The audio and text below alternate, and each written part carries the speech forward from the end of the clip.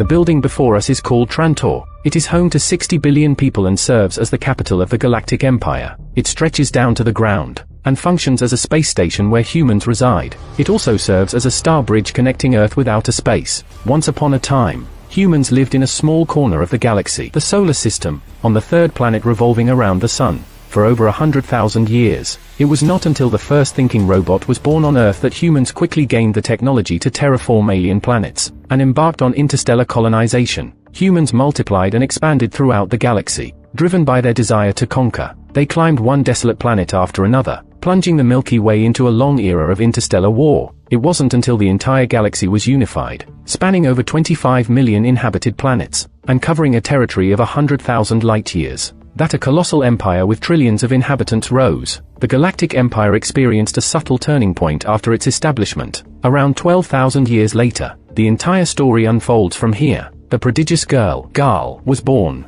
and raised on the planet Synax. It is a water world where people haven't developed advanced technology and rely on primitive fishing and salvage for their livelihood. Religious governance is enforced, and any scientific research is prohibited. Those who study science are considered heretics and are condemned to be thrown into the depths of the sea. Gal's grandfather died as a result, and she is seen as an outsider by others. She excels in mathematics and wins the galaxy's largest math competition. As a result, she is given the opportunity to go to Trantor. However, if she doesn't go, she will face extreme punishment. This also means that Gal may never return home. She doesn't know where her destiny will lead her, not even know she will carry the future of the entire Galactic Empire on her shoulders. After bidding farewell to her family, Gal boards the ship and heads towards the jump ship. Upon arrival at the jump ship, she prepares for the jump. Although she doesn't use the machines, she receives kind reminders from the people around her. Gal truly lives up to being the chosen one. While everyone else is in a state of unconsciousness during the jump, she remains remarkably alert.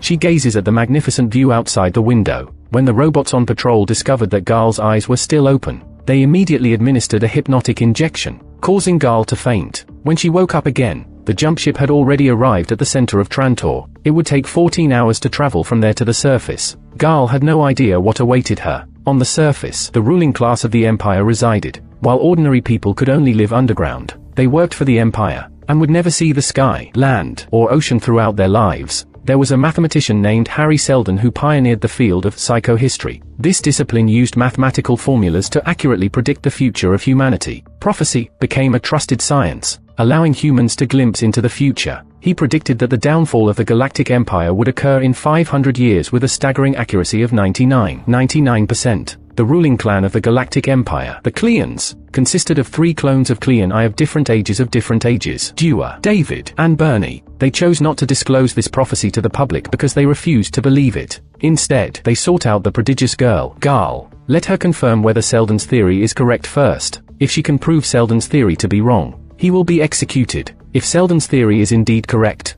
it will cause chaos throughout the Galactic Empire. No need to wait for 500 years. The Empire will fall before the predicted time. Upon arriving at the palace, Gal meets Seldon and he hands her a mathematical manuscript. He also displays the Prime Radiant in front of her. After their conversation, the Prime Radiant is also given to Gal as a gift. Seldon, who foresaw the Empire's demise and his own death, passes on valuable items to those who will survive is also a form of inheritance. Through the Prime Radiant, Gal can calculate whether Seldon's prophecy is correct. Gal imitates Seldon's actions and opens the Prime Radiant. By performing calculations twice, she unravels its secrets. Regardless of whether Seldon's prophecy is accurate, Gal needs to consider how to answer the Emperor's question. Mathematics doesn't lie. Seldon's calculations are correct. If she publicly acknowledges this, he will be charged with treason. Disturbing the public sentiment will destabilize the Empire's fortune. If she answers that the prophecy is incorrect, Seldon will be executed, but Gal will be spared. However, when the real crisis comes, nobody will be prepared, and it will accelerate the Empire's downfall. No matter which choice is made, it will lead to the same result. Everyone is waiting for Gal's answer. This is not a question of mathematical correctness or incorrectness, but a question of how to choose between life and death. Gal states that Seldon's prophecy is correct. The Emperor orders the execution of both of them. At that moment, the impact of the space station explosion reaches the surface. The entire star bridge crashes down, embedding itself 55 levels deep into the ground. The death toll exceeds 1 billion in an instant. Just 10 hours prior, a soldier arrived at the Trantor space station and detonated a subcutaneous nanolace explosive. Such a suicide attack was unpredictable. The Emperor now directs all his anger towards Selden, questioning why he had the foresight but didn't report it. Therefore, he must be the mastermind. Selden explains that mathematical predictions are based on collective behavior, and individual differences cannot be foreseen. The peripheral galaxies have always opposed the Empire's tyranny, and an attack was only a matter of time. Gal timely chimes in, stating that killing them would only accelerate the Empire's demise, and one could even argue that the prophecy would come true within a year. The Emperor finds this reasoning reasonable, and rescinds the order to execute them. Instead, they will be exiled to Terminus, the marginal planet of the Galactic Empire. They will be tasked with researching ways to save the Galactic Empire, and they will not be allowed to use jump ships, but instead rely on regular interstellar travel. It would take around 900 days for the long interstellar journey. During the arduous space travel, in order to alleviate their loneliness, Gal and Selden's apprentice, Jack, quickly developed a romantic relationship, and she became pregnant. Space is filled with radiation, and not suitable for nurturing life. Therefore, they decided to preserve the embryo, and let it develop after landing on Terminus. The environment on Terminus is harsh, and survival is difficult. They are conducting landing simulations on the spacecraft to test how to evade attacks from the Bishop's Claw, the biggest threat on Terminus. No matter how they simulate and practice, they cannot find a way to survive. They either get eaten by the Bishop's Claw or get killed by their own weapons. This also undermines Selden's confidence. The survival rate within 6 years of landing on Terminus is only 65%. If things continue like this, the entire Foundation will be wiped out before it even gets established. This interstellar journey is not an escape but a journey to death. There is no guarantee of survival for the Foundation personnel. Selden continues to calculate various data in search of hope,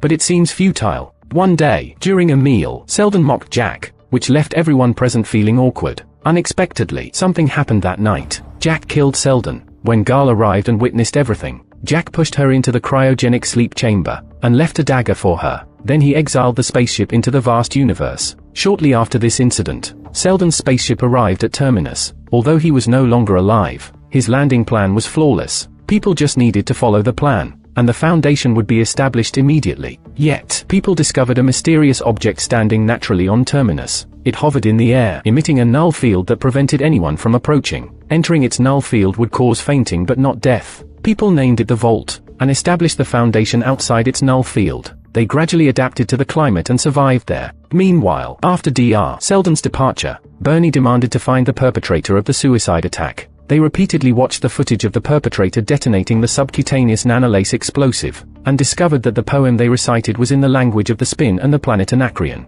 As a result, they blamed these two planets for all the blame. The next day, the delegations from the two planets, the Spin and Anacreon, were executed in Trantor. Only 2 ambassadors were left to witness the Emperor's punishment on their home planets. Countless laser missiles were launched towards the planets Anacreon and the Spin. It can be said that the 2 planets were left in ruins, and only a few people survived. Although the ambassadors were heartbroken, they had no power to reverse the situation. David is using this as a deterrent against the ambitions of the peripheral galaxies. The so-called strategy of knocking the mountain to frighten the tiger is just a performance of being strong on the outside but weak on the inside. This massacre will only accelerate the downfall of the Galactic Empire. Bernie's mission is about to be accomplished. He will become the Dark Emperor. In his final moments, he wants to take one last look at the entirety of Trantor, this space station that rapidly rose under his leadership. At this moment, there are 130,000 bodies floating in space. Part of the Star Bridge is already buried deep underground, while its wreckage still extends on the surface. This symbol that once represented the glory of the Empire has become completely useless and occupies space.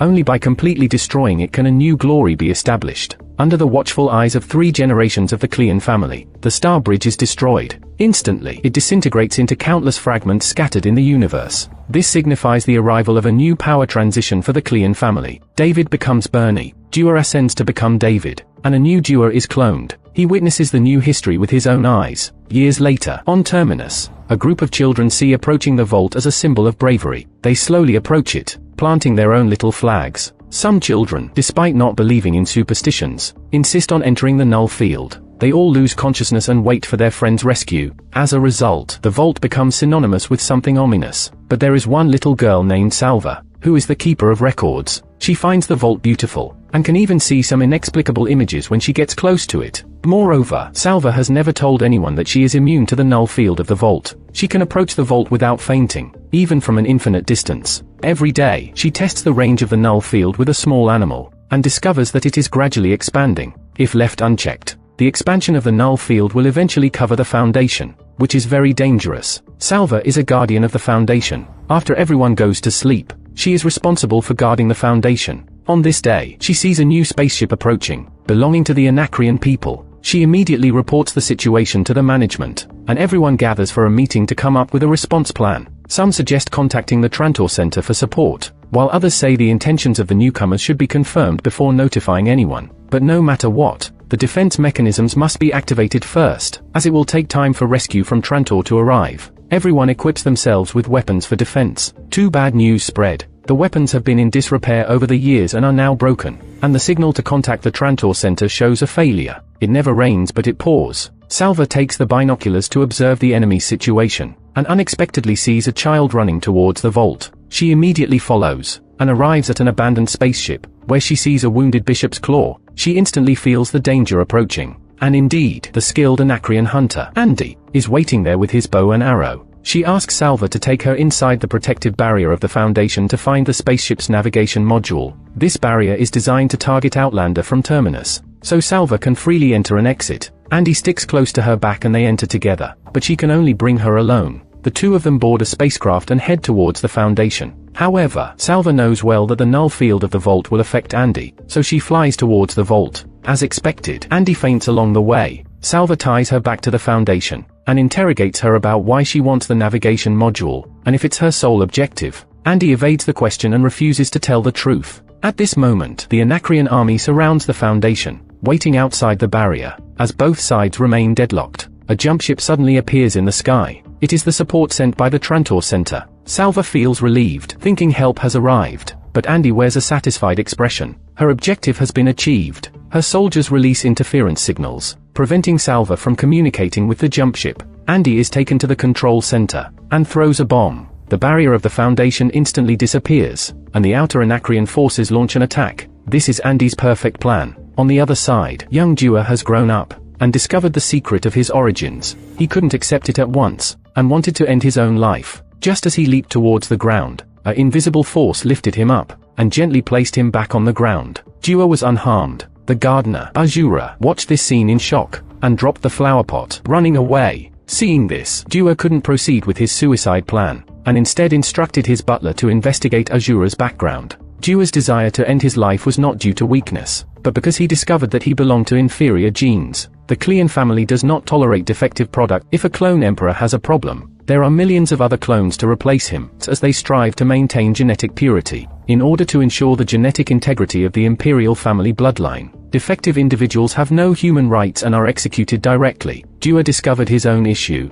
and wanted to end his life prematurely, but unexpectedly, he met Azura. After learning that Azura had a clean background, a sudden romantic plot appeared in the movie. The two of them confided in each other, with the boy having power, influence, looks, and wealth, while the girl was gentle, understanding, and empathetic. They freely entered Dua's bedroom, and were intimate at the Imperial Family Museum. Dua even accompanied Azura outside the palace, experiencing the lives of common people. Azura knew that Dua was colorblind, and she gave him corrective glasses as a gift. Their relationship quickly intensified. Dua revealed his secret about his origins to Azura, and expressed his desire to escape. Since being an emperor would result in his execution, he believed it would be better to start a new life as a commoner. So, he and Azura began planning an escape route, and tested it numerous times with electronic surveillance. Finally, they managed to escape from the palace. Just as Dua thought he could start a brand new life, Azura aimed a gun at him. That's right, everything was a trap. The blame lay with Dua's naivety, believing everything he was told. Love-struck mind is not advisable. Azura was actually a member of the rebellion. Dua was tied to a chair, and listened to the plans of his beloved. They wanted to use their own people to replace Dua, and return to the palace. This would not only mess up the emperor's bloodline, but also subvert the empire at a crucial moment. The manipulation of the emperor's genetic plan had started long ago. Dua's weakness accelerated their plan's implementation. On one side, Azura was impassioned, but in the next moment, the rebels were all killed. Bernie had foreseen it all. He had already discovered that Azura had ill intentions, and deliberately let her achieve her desires, in order to expose the rebel headquarters location. This time, wiping them out was as easy as pie. But what to do with Dua? David and Bernie had differing opinions. It seems that even with the same genes, after experiencing different events, different personalities are formed, resulting in different perspectives on a matter, which can lead to a big fight. Dua witnessed the two of them fighting each other, and scared, he sought refuge in the arms of a robot, thinking it was the safest place. Little did he know that in the next moment, he would receive a fatal blow.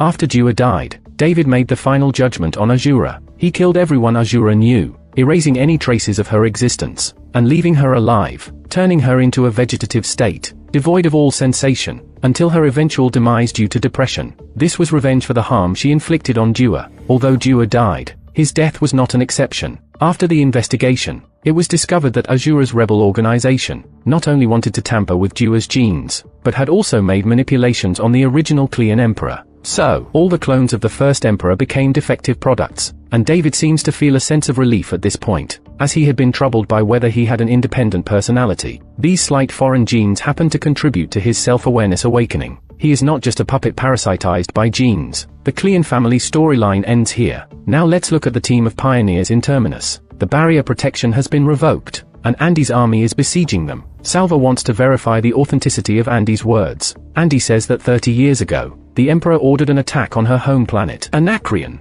and in an instant, they lost almost all their family members. Since then, she has gathered the power from all the planets, and swore to seek revenge against the Empire. The planet has become uninhabitable, and lacks technological development due to the attacks. That's why they came to Terminus, a fringe planet not under Imperial surveillance. They want to establish a settlement and take root here. Originally, with the technological capabilities of their own planet, they had no way to resist the Empire. But unexpectedly, they were exiled here with the troops led by Selden. Now even the jump ships have arrived. Andy has taken hostage all the engineers capable of operating the warships, and arrived in front of an abandoned warship Invictus. Andy plans to turn this warship into a bomb, and directly destroy Trantor. Now, everyone needs to board the Invictus, where even a slight mistake could lead to drifting in the vast universe. Everyone landed safely, except Hugo, Salva's boyfriend, who failed. He appeared to be lost in space, but in reality, he was trying to escape from the enemy's sight, so that he could go and deliver the message. The rest of the group boarded the ship, and unexpectedly triggered the defense system.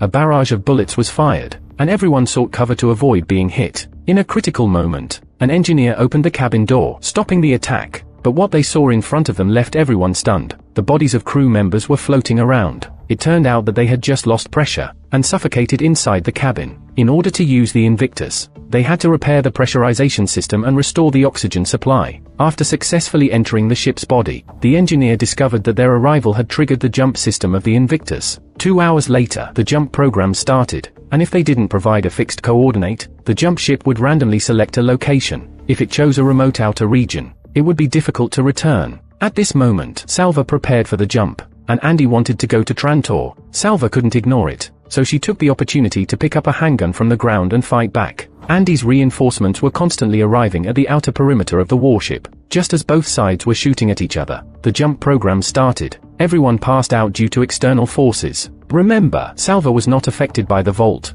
nor was she affected by the jump. She didn't faint and remained conscious and capable of acting freely. Salva tied up everyone, regaining control. However, she didn't know where the jump would lead them. When she could see clearly that the planet outside was Terminus, she discovered that the engineer had died in the operating chair. It was he who had brought everyone back to Terminus. But no matter how Salva called for ground personnel, no one responded. When she saw the beggar from Proxima, she jumped on board to re-establish contact with the ground, but still received no response. What exactly happened on Terminus? While she was puzzled and confused, unidentified creatures began to collide with the spaceship from outside. Upon closer inspection, it turned out to be Hugo. Now there was someone to help. Salva decided to return to the ground to investigate the situation, leaving Hugo on the jump ship to prevent a second jump, and asked him to contact the Spins to come to Terminus, to join forces against the Anacreons. When Salva returned to the ground, she found that everyone had fainted. It was evident that the null field vault had expanded, and covered the entire Foundation. Salva tried to manipulate the Prime Radiant,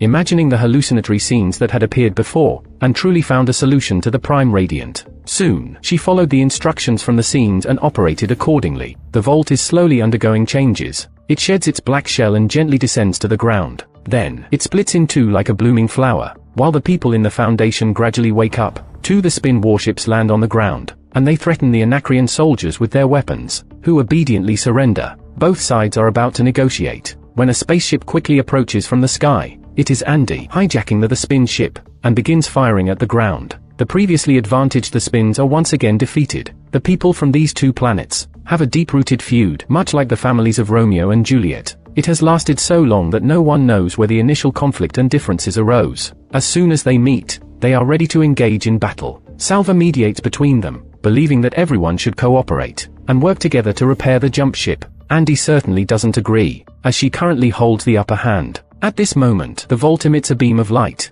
All attention turned to the vault. Seizing the opportunity, Salva shot an arrow, ending Andy's life. Then, slowly emerging from the vault, a man appeared, and it was Selden. He appeared unharmed, despite being supposedly killed by Jack. Now, let's go back to Gal, who is wandering. According to the specific procedures of the spaceship, she arrived in a larger ship. No matter how she called for someone, no one responded. The only tool she had in her hand was Jack's dagger. As soon as she took it out, it automatically adhered to the door. The door opened, and she proceeded to examine the ship's flight data. She discovered that she had been drifting in space for 35 years, and she was the only person on this ship.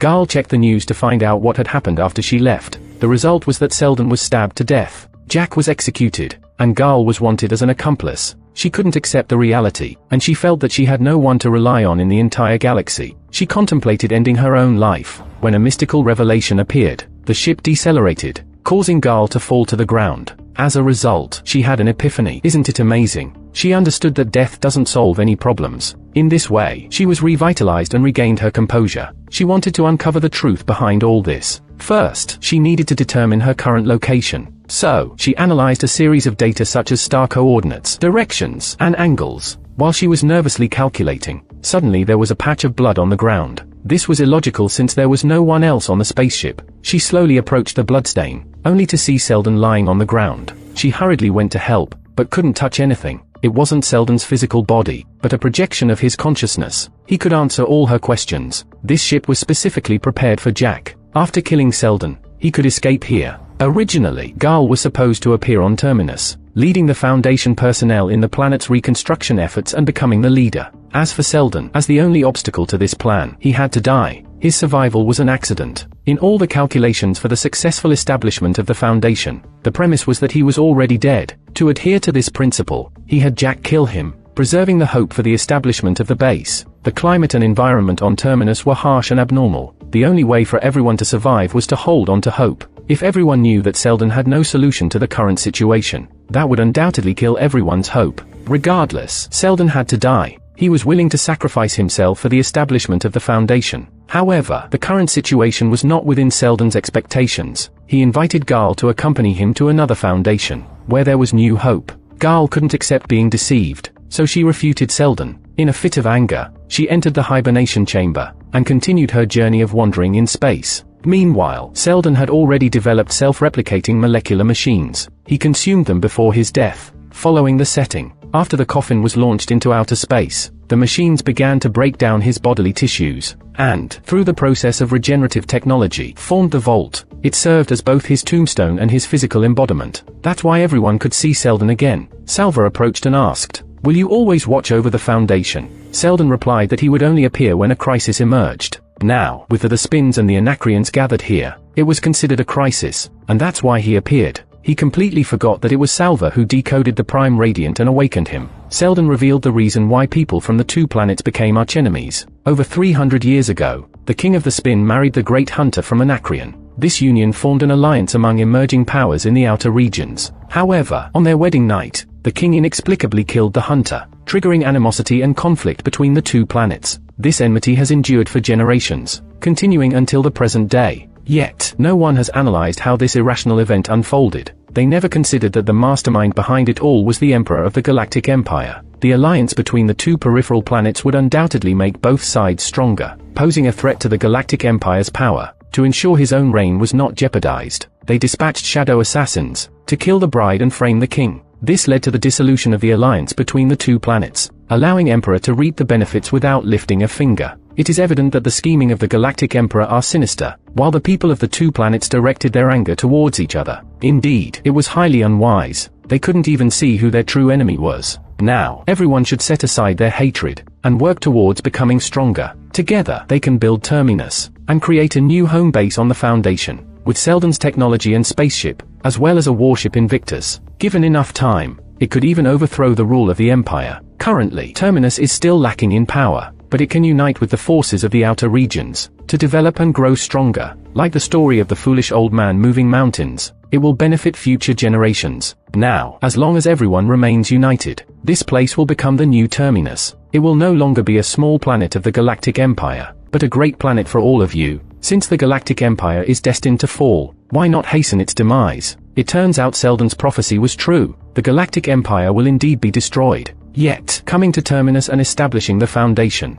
was not about preserving hope for the continuation of the Empire. It was about building a rebel alliance to accelerate the prophecy's success. But someone raised the question of what to do about the surveillance warships sent by the Empire. Selden had already thought of a solution. Through the use of a quantum drive, they could create the illusion of a solar flare. The flare would kill all life within the stellar system, making it appear that Terminus, where the Foundation is located, has been destroyed. The Empire will no longer send surveillance patrol ships to investigate. Therefore, everyone can focus on developing their own technology and accumulating enough power. The people are filled with joy and determination. Selden's speech comes to an end, and he wishes to retire and return to Trantor. At this moment, Salva catches up and asks if the illusions in her mind were created by Selden. He denies any involvement. Next, everyone joins forces to create the civilization of Terminus, waiting for an opportunity to confront the Empire. While Salva feels troubled, she is disturbed by her own illusions. Unable to find their source, her mother notices her distress, and reveals everything. It turns out that she is Gal's child. Remember the preserved embryo?